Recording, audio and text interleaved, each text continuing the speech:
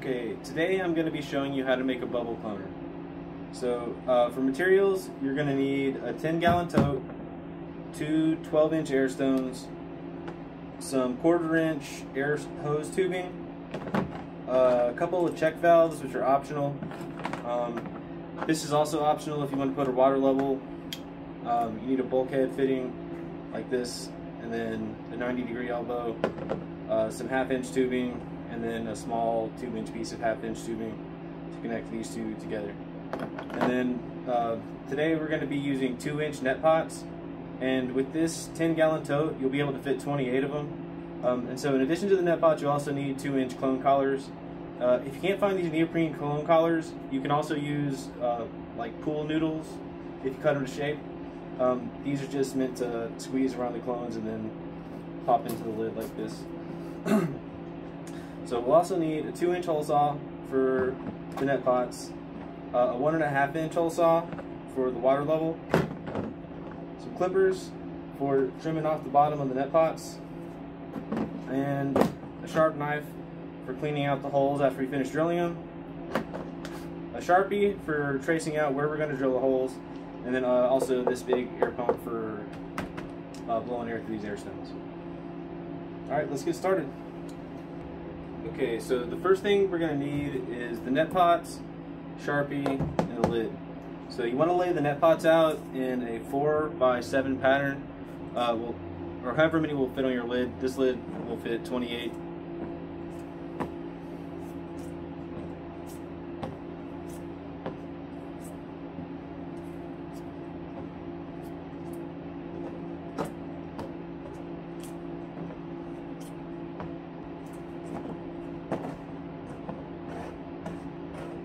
So this doesn't have to be perfect, but you want to make sure you have at least a little bit of space between the cups, so when you drill your holes, you don't you have something to actually support them. Okay, that's probably good enough. Alright, so next, after you get your cups aligned, you want to go ahead and trace at least a couple like lines around the outside of them. You don't have to do a full circle, but enough to know where your center is. I do like one on each side like this. And then after I use the cup, I pick it up so it doesn't get in the way when I'm drawing the rest of the lines.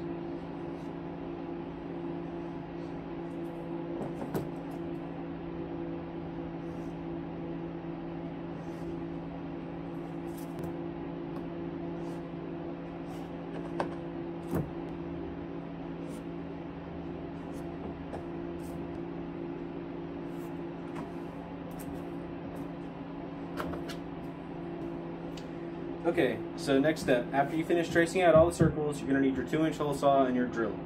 Leave the lid on top of the bin so it'll catch all the plastic shavings, and then cut out all the holes that you need for your net pots.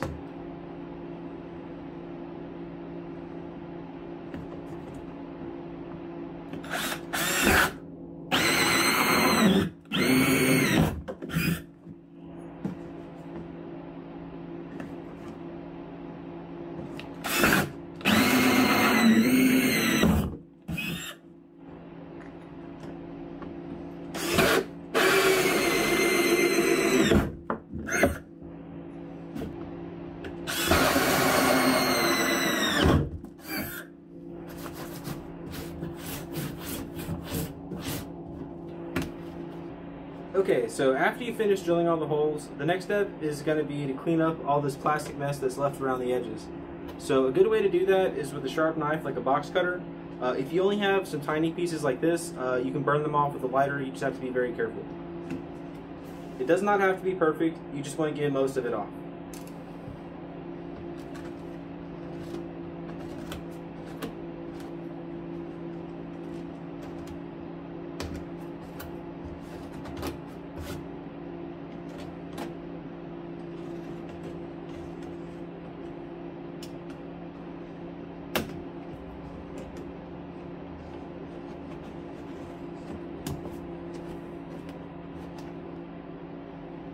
So you want to make sure to flip it over and clean both sides, although the bottom's usually nowhere near as bad as the top.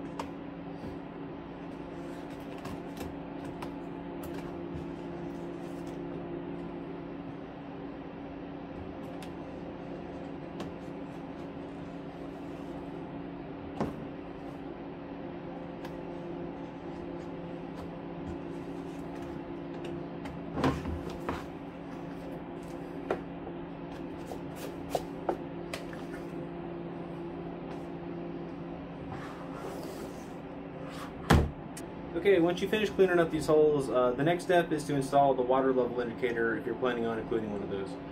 So go ahead and grab your 1.5-inch hole saw and then all the other parts you're going to need to assemble that. So let's go ahead and start by drilling the hole.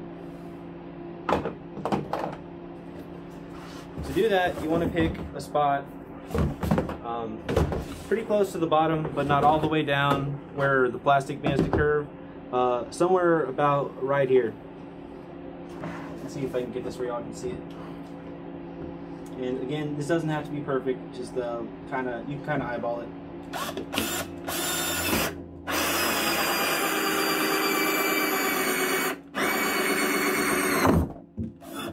Alright, now punch me pretty clean. And then so just like whenever you cut the holes on top, you want to go ahead and clean up the inside plastic.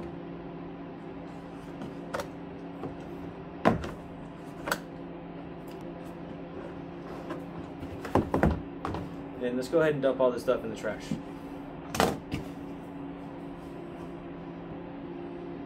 Alright, so now that we got the hole drilled for this water level, it's time to install it. So the first thing you need to do is unscrew this piece off this bulkhead fitting. Make sure that the O-ring is installed here on the inside piece. The inside piece just slips right through the hole, and you can see it's too large to go all the way through. On the outside, make sure you have the flat side of this ring, and just tighten it down and give it pretty good hand tightening. But there's no need to get tools involved. I don't know if you can see it on the camera, but you actually get the O-ring squished down pretty well just from hand tightening it, and it makes a really good seal. Next, take your 2 pieces of tubing and your 90-degree elbow. Push the 2-inch piece of black-inch tubing on pretty much as far as it'll go. And then same thing with the blue.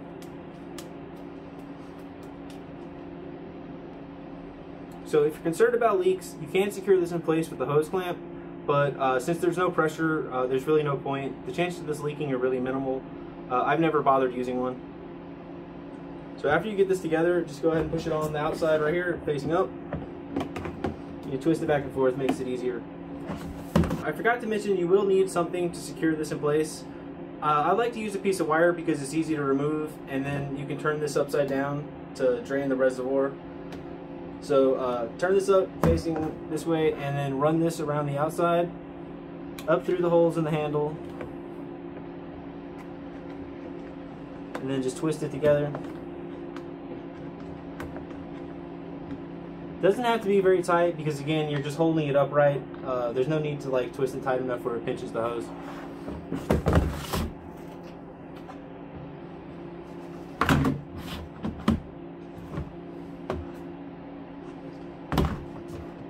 Okay, so after installing the water indicator, the next step is to drill the holes for the air tubes. I like to do that on the opposite end from the water level indicator. So remove the lid to make it easier to see where to drill. And I like to drill on these buckets in this slanted piece right here, just 2 holes somewhere towards the middle, like facing down at an angle like this.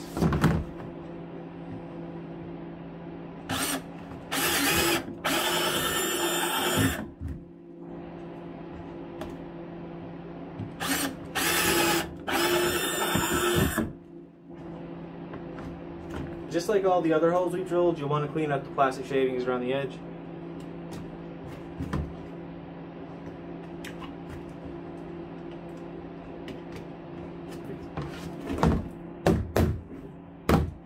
Alright, now that we have the holes drilled for the air tubes, it's time to install the air stones. You'll need 2 tubes. How long you cut them is up to you. It depends on how far you're going to have your air pump away from the cloner. Mine's going to be pretty close, so I only cut about 3 or 4 feet. Push each tube through a hole. It should be a pretty tight fit, so it might be kind of difficult.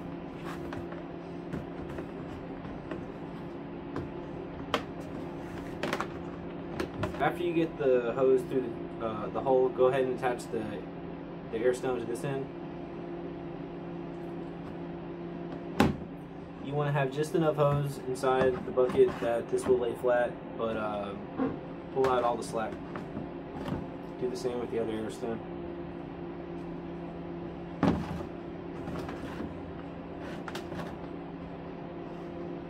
If you're installing check valves, which the purpose of these is to prevent any water from siphoning through the airstone back down these tubes and into your air pump, they're really not necessary. All you need to do is mount the air pump somewhere above water level, but still they give a little bit of peace of mind, again, if you're worried about leaks. They have a one-way valve inside them, so you got to make sure that you place it the right direction. So this says out right here, if you can read that, so that will need to go facing this direction, as in like out from the air pump. Install the little short hoses that are going to go to the air pump on the inside. See, out and install the outs.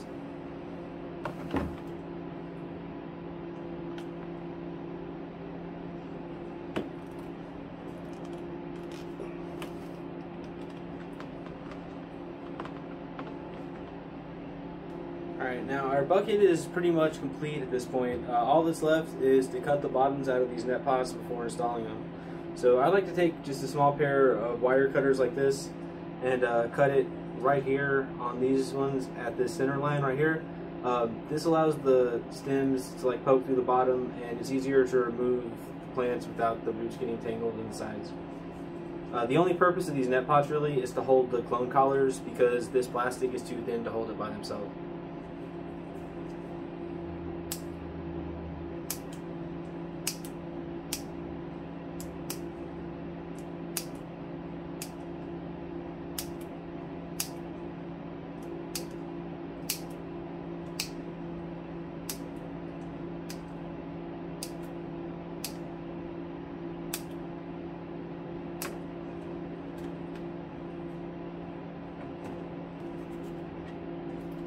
And the clone collar just fits inside like this.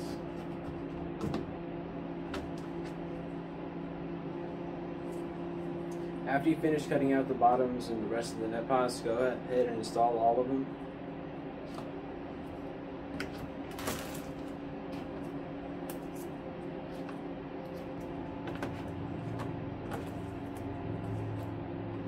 Put a clone collar in each net pot.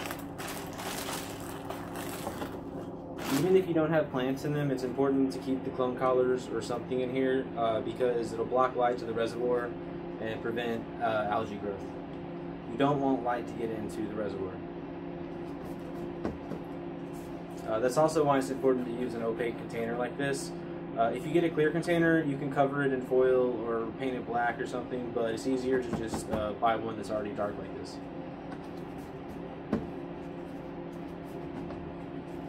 Oh, and if you do spray paint it, spray paint the outside, not the inside.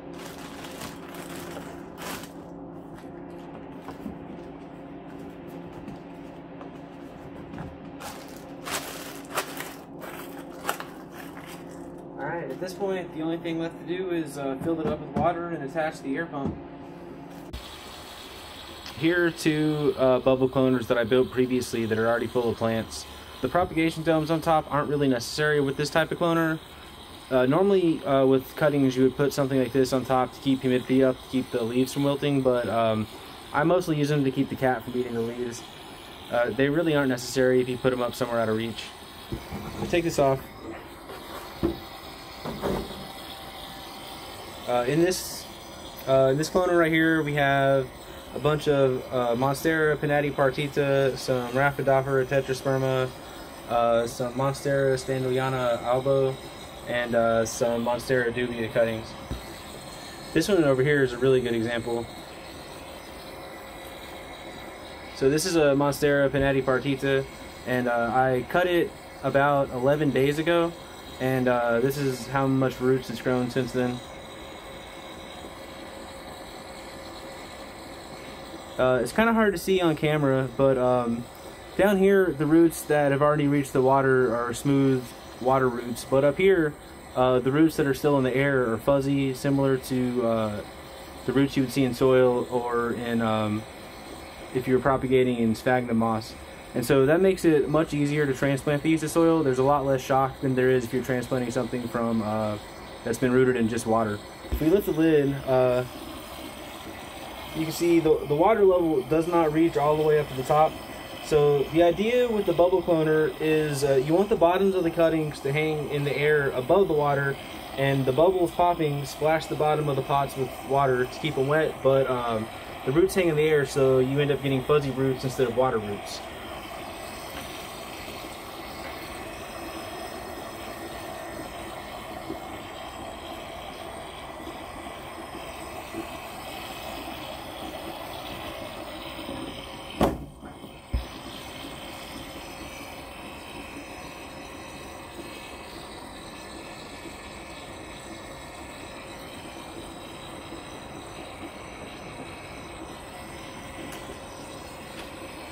This Monstera standoyana cutting is only 7 days old.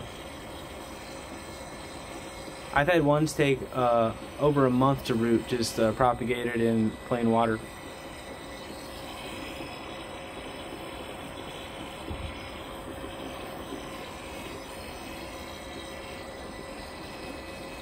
Even this cane begonia cutting has started showing roots.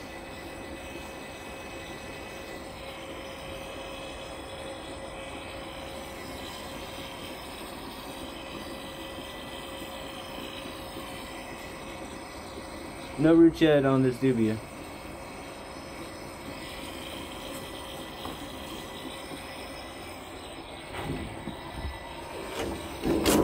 Most of the dubias over here though do have roots.